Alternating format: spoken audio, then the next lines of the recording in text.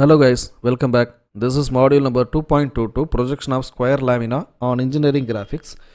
இந்த கொஸ்டின் கேட்கப்பட்டது அண்ணா university November December 2023ல இன்னும் எக்ஸாக்டாக ப்ரிசைஸாக சொல்லணும்னா பிப்ரவரி 2024ல கேட்கப்பட்ட அரியர் கொஸ்டினோட சால்விங் தான் அப்படிங்கிறத பார்க்குறோம். This is based on projection of lamina அல்லது ப்ரொஜெக்ஷன் ஆஃப் பிளேன்ஸ் அப்படிங்கக்கூடிய மாடியூலில் வரக்கூடிய question. A square lamina PQRS of side 30 mm rest on the ground on its corner P in such way that the diagonal PR is inclined 45 degree to HP and apparently inclined 30 degree to VP. Draw the projections.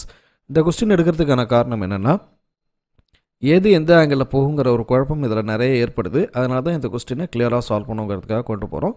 So first of all கொஸ்டினோட basic சேலின் points என்னென்ன அப்படிங்கிறத பார்ப்போம். First திங்கே நம்ம என்ன சொல்லுவோம்னா resting plane எங்கே அப்படிங்கிறத முதல்ல நம்ம கண்டுபிடிக்கணும் இல்லையா. ஸோ இந்த ரெஸ்டிங் பிளேனுங்கிறது இதில் விபியா ஹெச்பியா ஏதாவது கொடுத்துருக்காங்களா அப்படின்னு பார்த்தீங்கன்னா டைரெக்டாக கொடுக்கல, அதில் ஒரு சின்ன குழப்பம் இருக்குது சரிங்களா. அடுத்து 45 degree to HP 30 degree to VP அப்படின்னு கொடுத்தாங்கன்னா so first of all டயக்ராமில் 45 degree to HP அதுக்கப்புறம் 30 டிகிரி டு விபி அப்படின்னு கேட்டிங்கன்னா HP inclination is line inclination, VP inclination is nothing but your object inclination அப்படிங்கிறத புரிஞ்சுக்கலாமா. அப்படி புரிஞ்சுக்கும் போது நம்மளோட object will be on HP அப்படிங்கிறத புரிஞ்சுக்கலாம். ஓகே, அப்படியே ஹெச்பியில் இருக்குன்னா ஸ்கொயர் லேமினா இப்படி தான் இருக்கணுமா இல்லை இப்படி இருக்கணுமா, என்ன ஆர்டர் அப்படிங்கிறத கேட்கும்போது it's resting on ground add it's corner P அப்படிங்கிற ஒரு வார்த்தை கொடுத்துருக்காங்க and diagonal PR inclined to 45 degree அப்படின்னு கொடுத்துருக்காங்களா.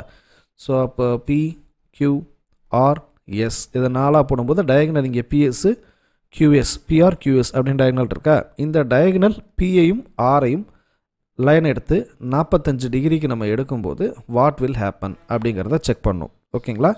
ஸோ இப்படி முதல்ல நம்ம எடுத்தோடனே ரஃப் டயக்ராம் நம்மளுக்கு எது மைண்டில் வருதுங்கிறத தரவாக செக் பண்ணுங்கள். அதுக்கப்புறமா நம்ம என்ன பண்ணலாம், மெயின் டயக்ராம்குள்ளே போகிறது மேண்டேட்டாக இருக்குது சரிங்களா. So first of all we draw the plane விபிஹெச்பி போட்டதுக்கப்புறம் I will do it ஏன்னா இது நம்மளோட கட்ஸில் தான் பண்ணுறோம். Because the resting plane RP which is equal to HP அப்படிங்கிறத டிக் பண்ணுறேன். ஸோ அதுவும் ரெஸ்டிங் பொசிஷன் அப்படிங்கிறது இன்னொரு கீவேர்ட். ரெஸ்டிங் பொசிஷனை பேஸ் பண்ணும்போது கார்னரில் பிளேஸ் ஆகுதா எட்ஜில் பிளேஸ் ஆகுதான்னு பார்க்கும்போது கார்னரில் பிளேஸ் ஆகுது. ஸோ டேரெக்டாக என்ன பண்ணுறோம், லைன்லேருந்து 90 டிகிரிக்கு ஒரு லைனை முதல்ல லைட் லைனாக வரைஞ்சிட்டு அதுக்கு மேலே கரெக்டாக நம்ம என்ன செய்கிறோம், அங்கேருந்து we have to draw the square. இது உங்களுக்கு என்னன்னு தெரியும், இங்கேருந்து ஒரு 45 இங்கேருந்து ஒரு 45 எடுத்திங்கன்னா கரெக்டாக நமக்கு லைன் கிடைக்கும். இதனுடைய பேஸ் சைடுங்கிறது 30 மில்லிமீட்டர் அப்படிங்கிறத முதல்ல பார்க்குறோம் சரிங்களா. After that we have to number it like PQRS. அப்போ 4 லைன் Qவும் Sவும் டயக்னல் Pயும் Rவும் டயக்னல் அப்படிங்கிறத புரிஞ்சுக்கிறோம். அடுத்ததாக ஒரு லைனை ட்ரா பண்ணுறோம். இந்த line Pலேருந்து top extrusion Rலேருந்து top extrusion that becomes thick line. இப்போ இந்த ஒட்டுமொத்த டயக்ராமில் இந்த ஸ்கொயரோட கார்னர்ஸ் இந்த எட்ஜஸ் மட்டும் திக்காக இருக்கணும். அதே போல் அது மேலே போய் எக்ஸ்ட்ரூட் ஆகிற லைன் மட்டும் திக்காக இருக்கணும். மற்ற எல்லா லைன்ஸும் லைட் லைன்ஸாக இருக்கணுங்கிறத புரிஞ்சுக்குங்க. So this P becomes P dash, this Q become Q dash and S. Qவும் Sவும் ஒரே கோட்டில் இருக்குது. நாம் நேராக பார்க்கும்போது Q தான் நம்ம கண்ணுக்கு தெரியும், S தெரியாது. அதனால் Sஐ ப்ராக்கெட்லையும் R becomes R dash. இப்போ இந்த லைனோட டோட்டல் டிஸ்டன்ஸ் எவ்வளோ இருக்குதுன்னு மெஷர் பண்ணிவிட்டு அந்த மெஷரிங் டிஸ்டன்ஸை கரெக்டாக அப்படியே ப்ரொஜெக்ட் பண்ணுறோம். பிகாஸ் PR அப்படிங்கிற லைன் தான் இன்க்ளைண்ட் ஆகணும். அதனால தான் நான் என்ன பண்ணுறேன், PQRS நான் சூஸ் பண்ணி இந்த Pயும் Rவும் ஒரே லைனில் இருக்கிற மாதிரி நான் கொண்டு வரேன். நீங்கள் கேட்கலாம், ஃபார் எக்ஸாம்பிள் நீங்கள் ரஃப் டயக்ராமில் சொன்ன மாதிரி PQRSன்னு போட்டு நான் அதுக்கப்புறம் இந்த லைனை கொண்டு போகக்கூடாதா, தாராளமாக கொண்டு போகலாம். ஆனால் இதோட டாப் ப்ரொஜெக்ஷன் என்னவாக இருக்கும், SR bracket of PQன்னு இருக்கும். இப்போ Pயும் Rவும் ஒரே லைனில் இருக்குது. இதை நான் எப்படி 45 டிகிரிக்கு இன்க்ளைன் பண்ண முடியும்.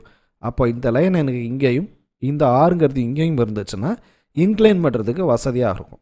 ஸோ நம்ம கொஸ்டினுக்கு ஏற்ற மாதிரி நம்ம என்ன பண்ணியிருக்கோம், PRங்கிறத இப்படி எடுத்ததுனால தான் 45 டிகிரிக்கு என்னால் இதை வரைய முடியுது சரிங்களா. So after that the same 45 degree is God that. அப்புறம் Pலேருந்து QSக்கான டிஸ்டன்ஸ் Qலேருந்து Rக்கான டிஸ்டன்ஸ் எல்லாத்தையும் நம்ம மார்க் பண்ணிவிட்டு அதிலேருந்து bottom extrusion should be there. So bottom extrusion பண்ணும்போது 3 லைன் கீழையும் அதே போல் இந்த சைட்லேருந்து நமக்கு இத்தனை லைன்ஸ் வரும், 3 லைன்ஸ் வரும். ஸோ எஸ்ஸுக்கு பியையும் ஆரையும் இணைக்கிறதுக்கு ஒரு லைன். ஸோ திஸ் பிகம்ஸ் ஒரு என்ன சொல்கிறது லைக் ஒரு சின்ன ஸ்கொயர் மாதிரி இருக்கா. இந்த 4 பாயிண்ட்ஸை நீங்கள் மார்க் பண்ணி வைக்கணும். அதுவும் எதற்குங்கிறதுக்கு சொல்கிறேன். ஸோ ஆஃப்டர் தட் இங்கே இருக்கக்கூடிய எஸ் இங்கே இருக்கக்கூடிய எஸ் ரெண்டுத்தையும் இணைக்கக்கூடிய இந்த இடம் S1. ஏன்னா இப்போ நமக்கு ஆக்சுவல் ஸ்கொயரோட ஷேப் என்ன ஆக போகுது, சேஞ்ச் ஆகுது போகுது. அதனால் நான் S1 கொடுக்குறேன். this value of P and this value of P meeting at here P1. இந்த R, this R meeting at here R1. this Q and the Q reaches the point Q1. அது 4 points என்ன பண்ண போகிறோம் note பண்ணி P1, Q1, R1, S1 அப்படின்னு mark பண்ணுறோம். Mark பண்ணதுக்கப்புறமா அடுத்த ஸ்டெப்புக்குள்ளார போகிறோம். அடுத்த ஸ்டெப்புங்கிறது 30 டிகிரி டு VP இல்லையா. ஸோ 30 டிகிரி டு VPன்னு சொல்லும்போது முதல்ல 30 டிகிரிக்கு ஒரு லைனை நான் போட்டுடுறேன். போட்டதுக்கப்புறம் தான் நமக்கு ஒரு சேலஞ்ச் இருக்குது. அது என்னென்னா, பிகாஸ் நார்மலாக ஒரு ஸ்கொயர் இருந்துச்சு அப்படின்னா we can draw like this. இங்கே நமக்கு என்னவா இருக்குன்னா டைமண்ட் ஷேப்பில், அதுவும் இப்போ என்னென்னா கார்னர்ஸ் ரொம்பவே சுருங்கி போய் பேட்டர்னில் இருக்குது. இதை எப்படி நம்ம சால்வ் பண்ணலாம்னா, ஏற்கனவே சொன்னது போல் இங்கே 4 எட்ஜஸ் இருக்கு இல்லையா, இந்த 4 கார்னர்ஸ், இது 4த்துக்கும் ஒரு மெஷர்மெண்ட் இருக்கும் இல்லையா, அந்த மெஷர்மெண்ட்டை மெயின் பண்ணுங்கள். So consider this as your centre line. இங்கேருந்து ஒரு 10 mm, இங்கேருந்து ஒரு 10 mm இருக்குன்னு வைங்க. ஸோ புட் எ டாட். என்ன பண்ணுங்கள், 90 டிகிரிக்கு ஒரு லைனை, பெரிய லைனை ட்ரா பண்ணிவிட்டு இங்கேருந்து 10, இங்கேருந்து 10. ஸோ ஆஃப்டர் தட் இங்கேருந்து எவ்வளோ டிஸ்டன்ஸ் இருக்குது, ஒரு 45 இருக்குது அப்படின்னா ஃப்ரம் திஸ் ஹியர் 45 மீட்டர் 45 மில்லிமீட்டருக்கு ஒரு லைன் போட்டு அப்படியே அதை ஜாயின் பண்ணுங்கள். ஆஃப்டர் திஸ் ரொம்ப சிம்பிள். இங்கே ஒரு கார்னர் S1 கிடச்சிரும், இங்கே ஒரு கார்னர் Q1 கிடச்சிரும்.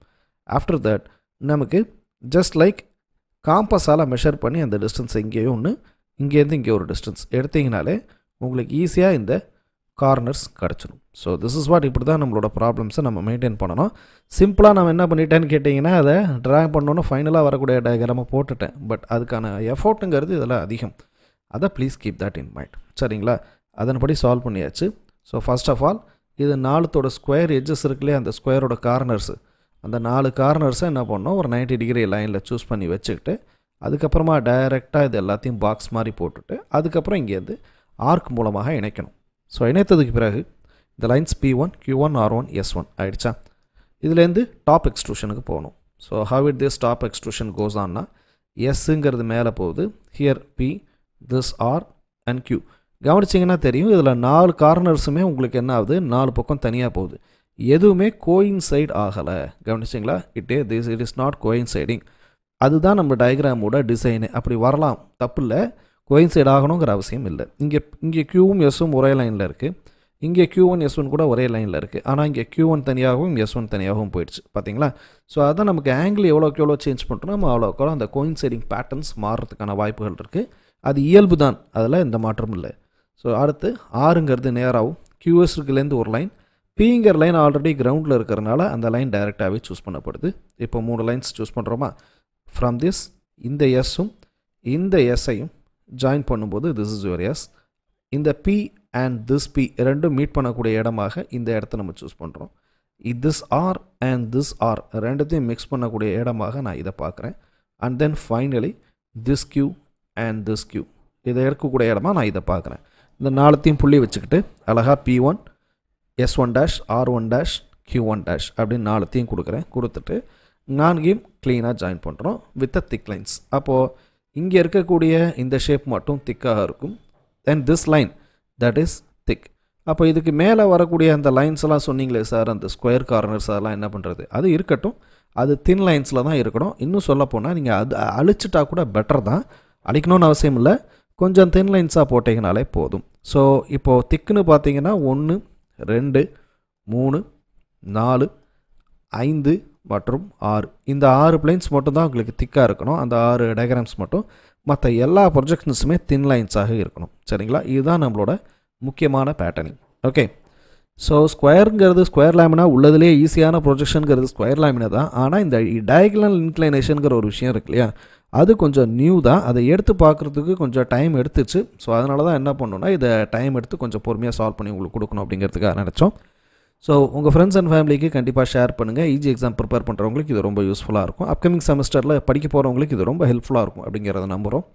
So as usual what we are saying, எங்களை சப்போர்ட் பண்ணணும் அப்படின்னு நினச்சிங்கன்னா please support this content by liking this content, sharing this content, putting comments in the comments box. Thanks for watching this video. Thank you.